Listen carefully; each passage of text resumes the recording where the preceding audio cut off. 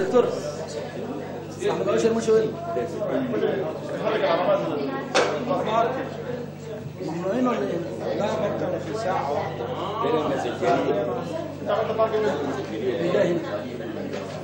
كم ساعة؟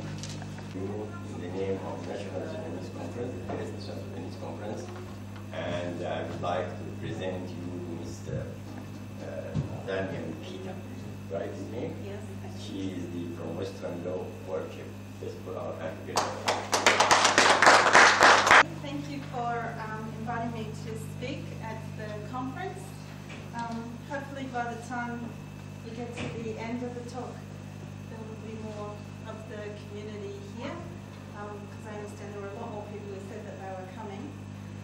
I'm very grateful for the opportunity to speak to you today.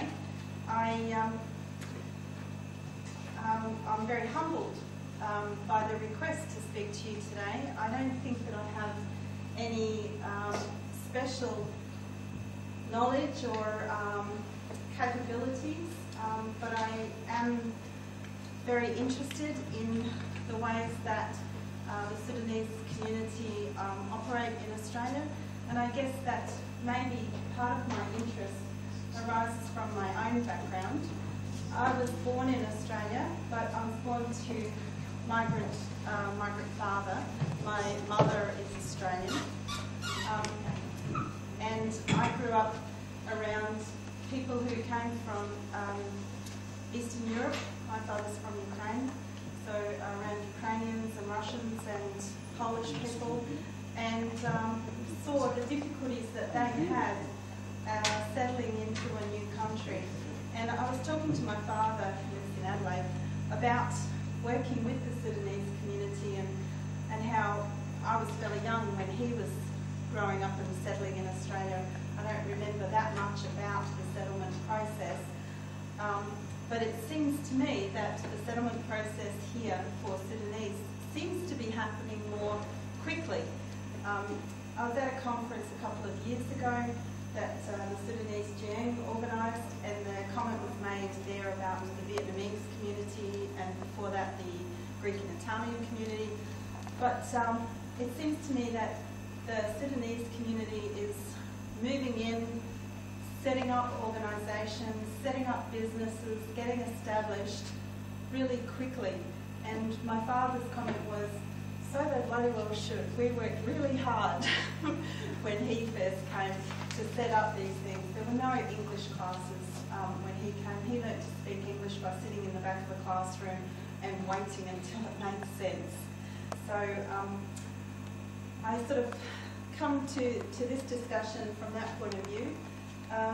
What I'm wanting to talk about today, one way, one destiny. I'm sure that when Khalid came up with the title for the conference, he had his own views. I'm taking the point of view that I'm wanting to talk about how a very diverse organisation such as, well, not organisation, a very diverse group such as the Sudanese come together and work effectively in a new country. So in terms of this talk today, I would like to talk about diversity and unity and representation and processes that we can use. I apologise if I use the word we. It's a lawyer trait. Lawyers talk about their clients and their clients' problems as their own problems. So I recognise that I'm not Sudanese and I'm not going through a migrant experience, but I will tend to use that we, and you'll just have to forgive me for that. If it's difficult, tell me off. Okay, so diversity. Sudan, the largest country in the African continent. As I said to the people who came to the conference yesterday, geography was never my strong point at school. I used to have a map of Melbourne on the wall when I first came to Melbourne because I just don't deal with all of that stuff.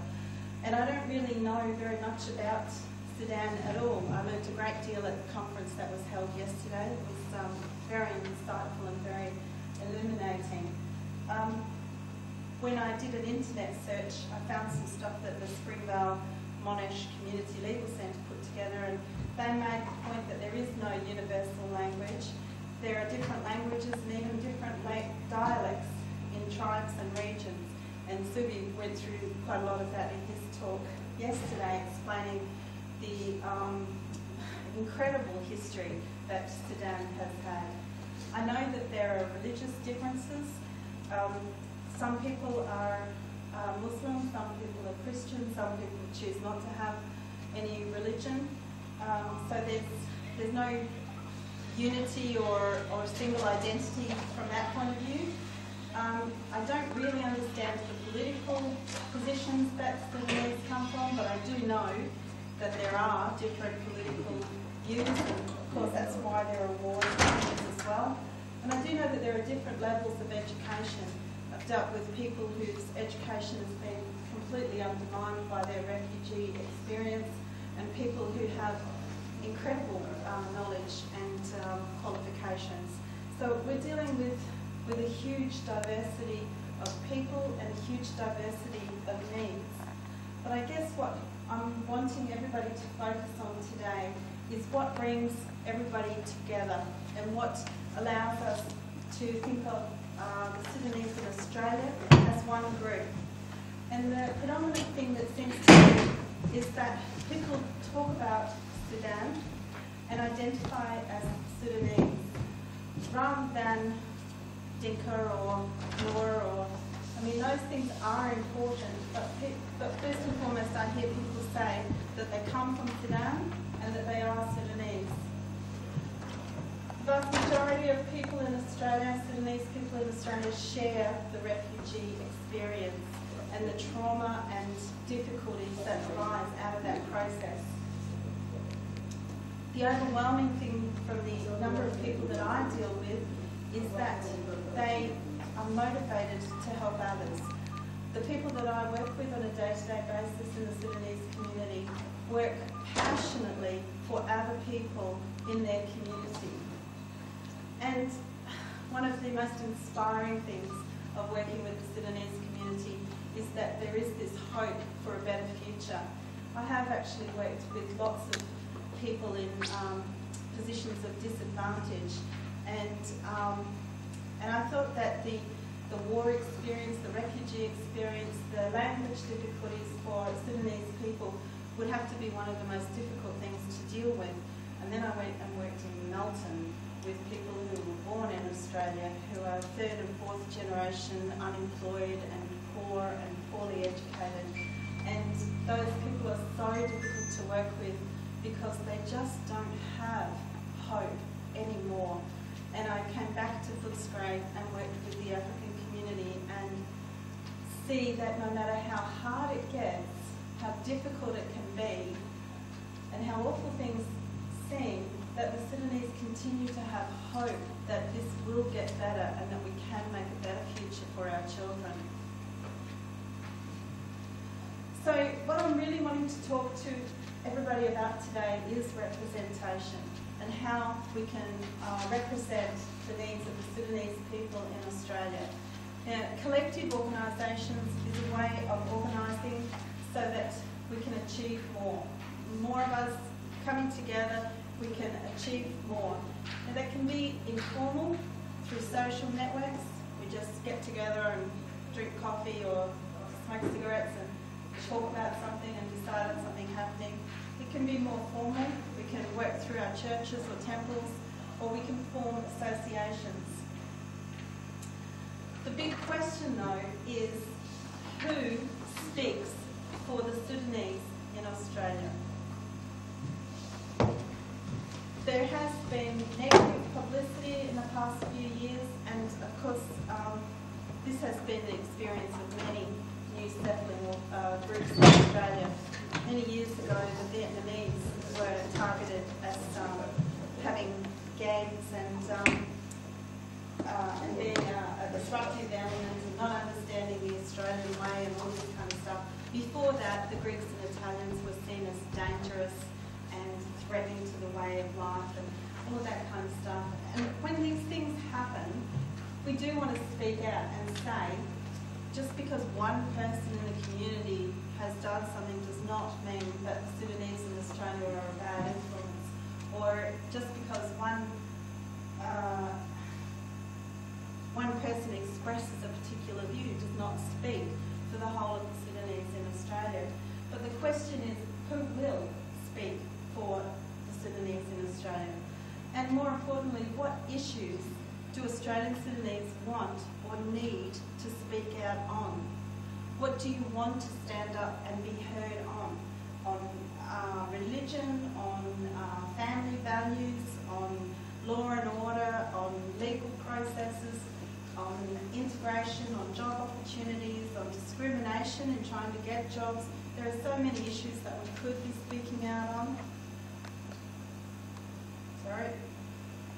And then how can Australian Sudanese capitalise on representation so that it actually improves things? Now, I guess the point that I'm trying to make is that by having so many voices in the community, so many diverse groups and organisations, that maybe we're not able to achieve as much, but when we do speak out, when we do have something to say, and we're not able to follow through on the actions of speaking out to achieve better results. Now, I did a quick computer search over the last couple of days, and I've handed out this double-sided piece of paper. Now, I did a search on Sudanese, the word Sudanese and the word Sudan in the Australian Business Register, the Australian Securities and Investment Commission website, and a general Google search. I don't purport that this is a comprehensive list. I think the organisation or something like that is not on the list because the word Sudan was not actually in the name.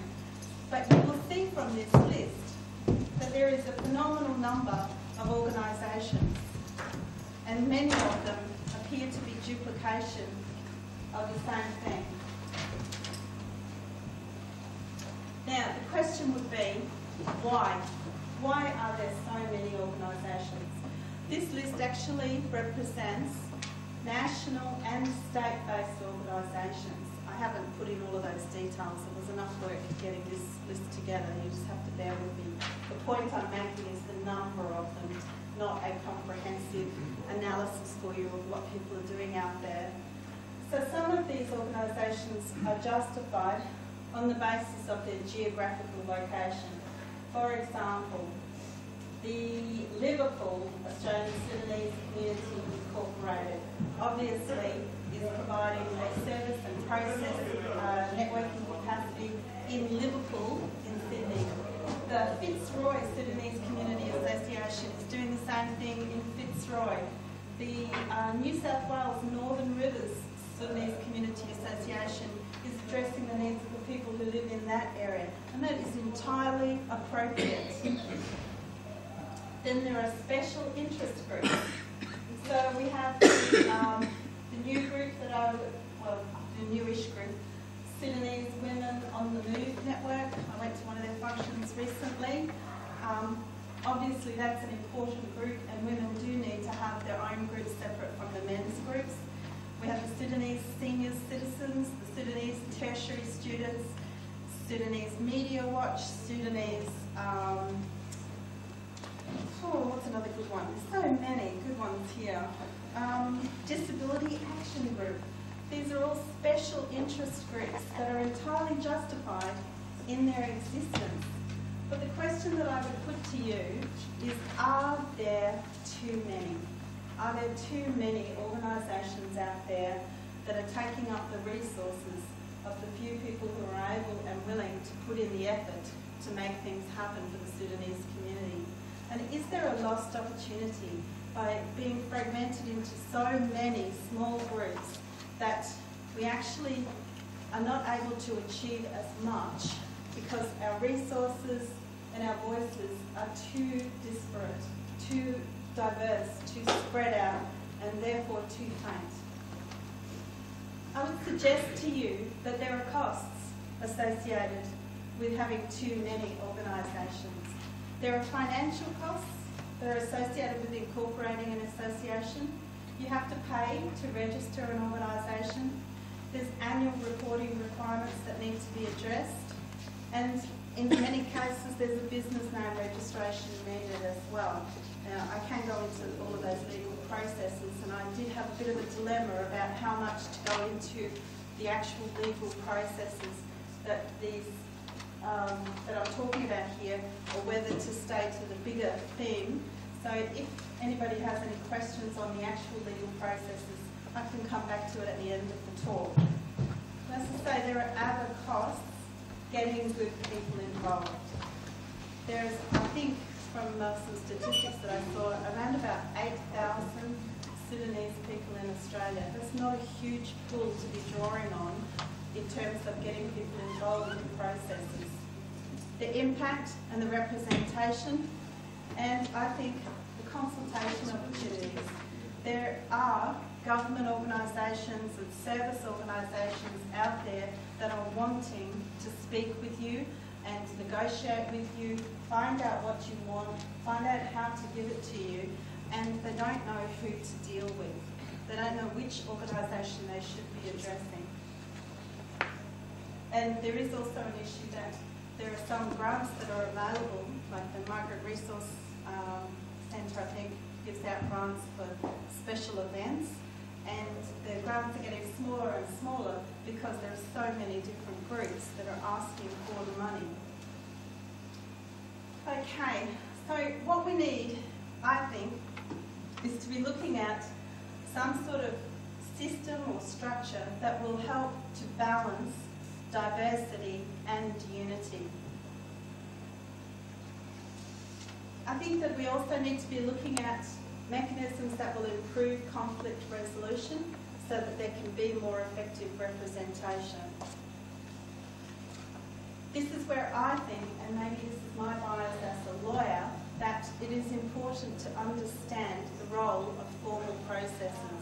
There are benefits associated with incorporating your association rather than having just an informal network, but there are rules and regulations that go with that whole thing, and you need to understand why the rules are in place.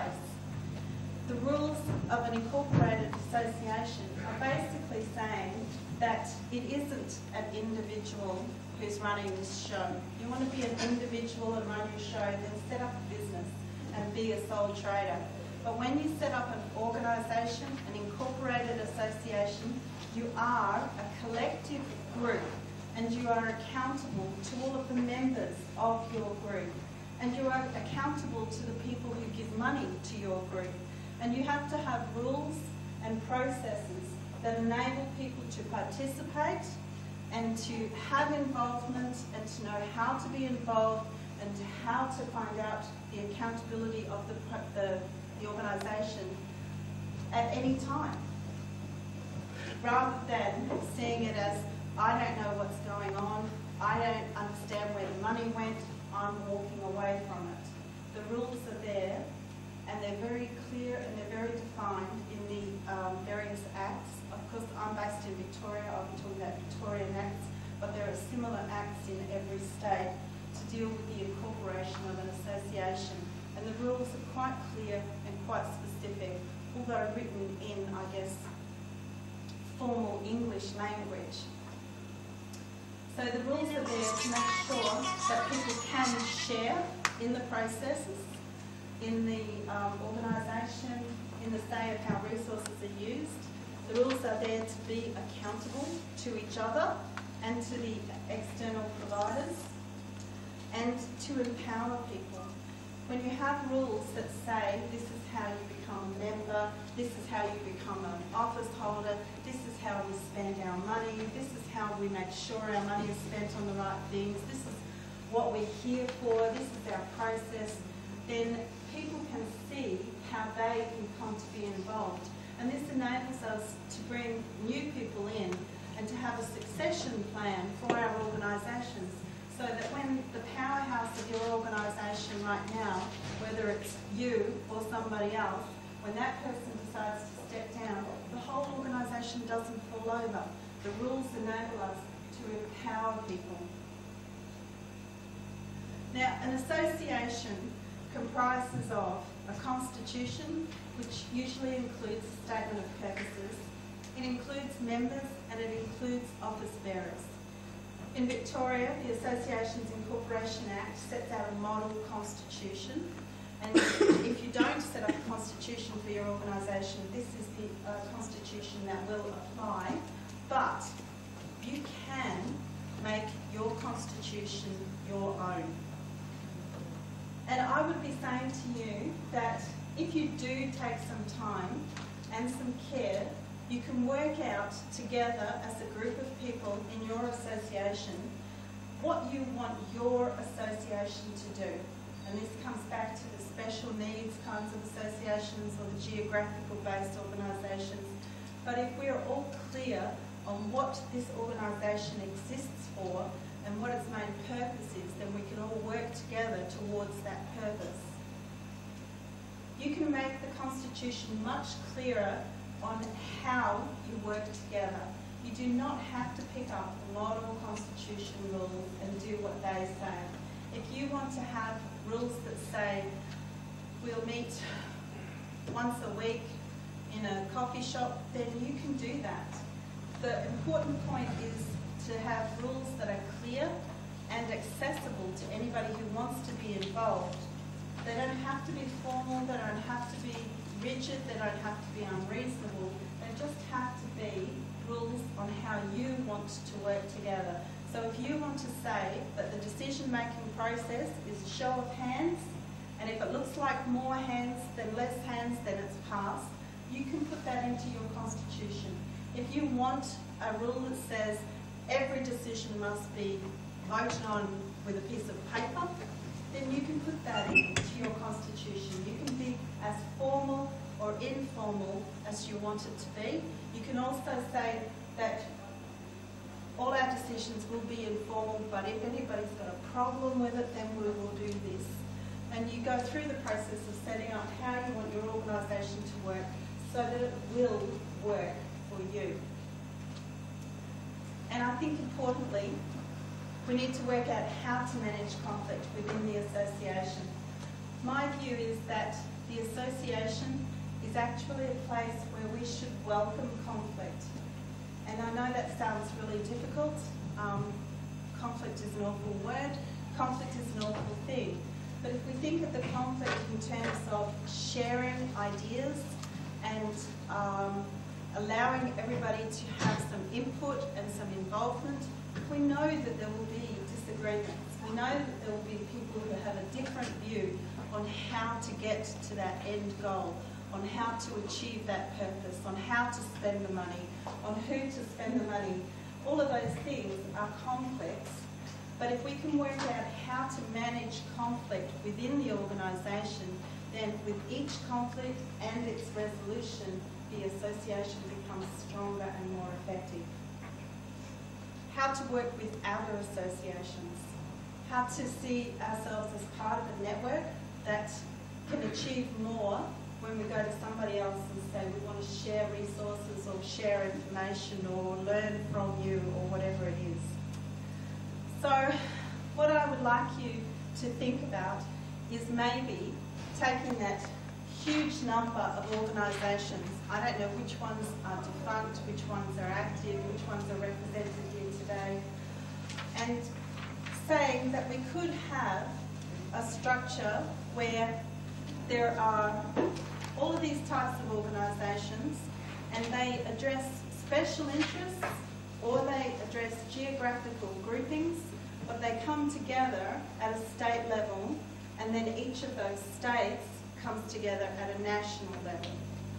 This is an idea that I would like you to think about. It is not an idea that we can resolve today, and I would not be asking anybody to resolve today.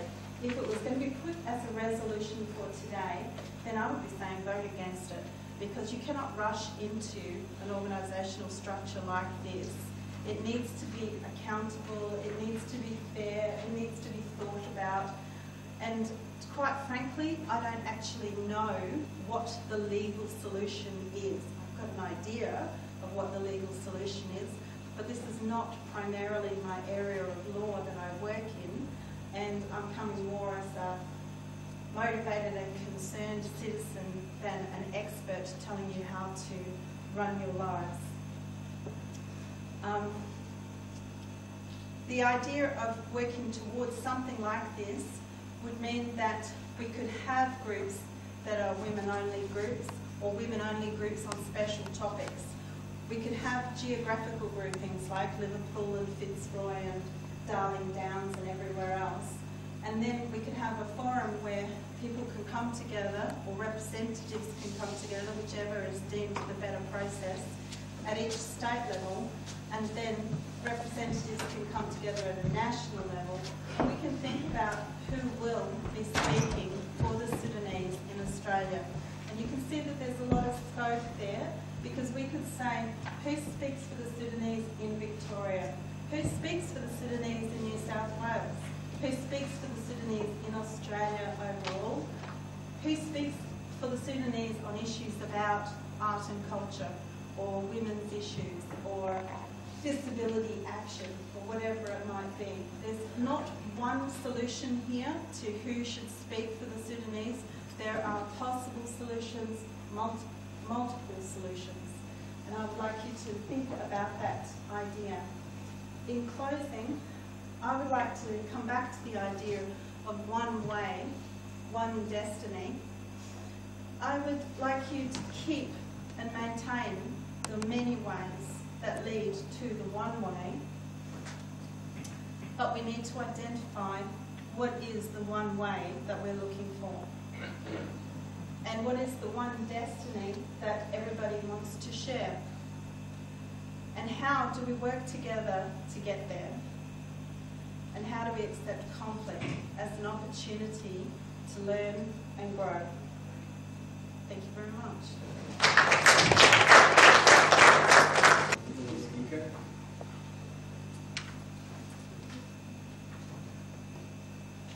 Okay, may I suggest that the point which shown to be included in our leader meeting, which will be held this afternoon, as brainstorm points. And from there we can go and start, the discussions. Thank you very much. Let's have I'd like to invite Minister George Lakis, I'm sorry if I pronounced the name wrong. Sure, the Victoria Commissioner of Multiculture. Thank you. I don't have to say sorry because I can't pronounce my name. I was born here, but I spell my name each time I say it to me to hear my name. So I also keep, people send me letters at home and at work, and every time it's misspelt, I keep it. And I've got a big bag of misspells. It's amazing how many people can say my name in so many different ways. Ladies and gentlemen, good morning. I thought it was past 12, but it hasn't. To the organisers of this very important conference, thank you very much for inviting me. To the community leaders that are here, ladies and gentlemen. May I begin by acknowledging, and of course, Eleni Berger is one of our commissioners on the Multicultural Commission, and I welcome her here as well. May I begin by doing the right thing and acknowledging the traditional custodians of the land on which we are on. I pay my respects to Aboriginal elders, both past and present, and it's very important that we acknowledge our traditional custodians of the land on which we're on. We never used to do it. When I was growing up, I never heard a public speaker or a politician refer to the fact that we acknowledge our Indigenous people, and it's really terrific over the last 10 years. It's become standard to do so. On behalf of the Victorian Multicultural Commission, I am honoured to join you here today to officially open this conference. We're gathered here today with the purpose of starting a serious dialogue about how the varied Sudanese community organisations in Australia could come together to create a federation, a council, or a representative body in their own making. And today, ladies and gentlemen, we are fortunate to have a wide variety of many interesting and important speakers. It was very interesting to hear the solicitor from the Western Law Centre, talk about organisational structures. In Victoria alone, there's over 3,500 different organisations within our culturally diverse communities. That's not in the Australian community generally. So there are varied ways in which people conduct their affairs in the non-government sector. And it's an encouraging sign, especially for those with a diverse Australian Sudanese community who want to come together to move towards unity. One of the most important activities we can do as a society is to engage in dialogue, and most importantly, to listen to what other people have to say. And I'm sure you're aware, ladies and gentlemen, that Victoria is the most culturally and religiously and linguistically diverse state in Australia. And as chairperson of the Victorian Multicultural Commission, I'm proud to say that I consider this diversity one of our greatest strengths, and that our ability to experience, respect and appreciate each other's cultures is what ultimately makes us stronger as a community. This coming together of cultures here in Victoria, each listening and learning from one another, is one of the things that makes Victoria the vital yet harmonious place that it is.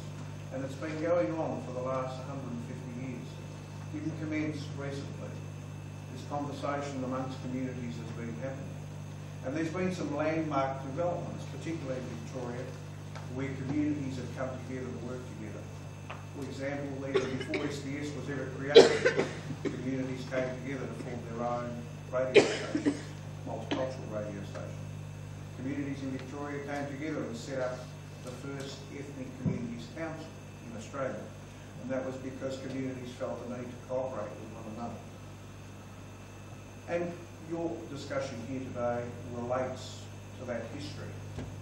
The Sudanese-born community in Australia has grown rapidly in recent years, with almost all of the community arriving on our shores under the humanitarian migration program. As previous speakers might have mentioned, our statistics indicate that there's about 6,000 Sudanese-born persons in Victoria, with many settling in the municipalities of Greater Dandenong and Brisbane. Many Sudan-born people arriving in Victoria and all across Australia have come here escaping horrific situations. Some may have endured unimaginable and traumatic experiences. Some may have fled here, escaping drought, famine, and of course, civil war. Obviously, it's important that these traumas are addressed during the settlement phase, and support is extended to members of your community.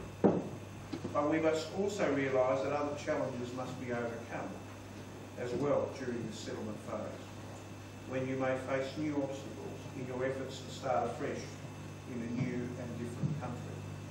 Some of your community members may struggle with learning a new language, finding it difficult to know who to ask for help.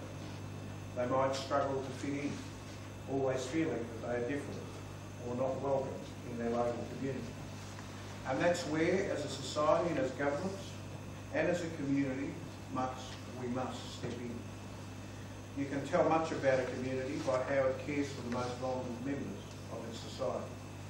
And I, for one, believe that in Victoria, the honest with you, is a relatively inclusive and welcoming place, especially to those here coming here seeking solace.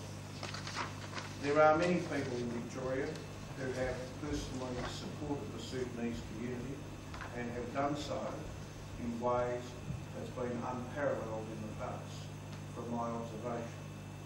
You have many friends in government, you have many friends in the church sector.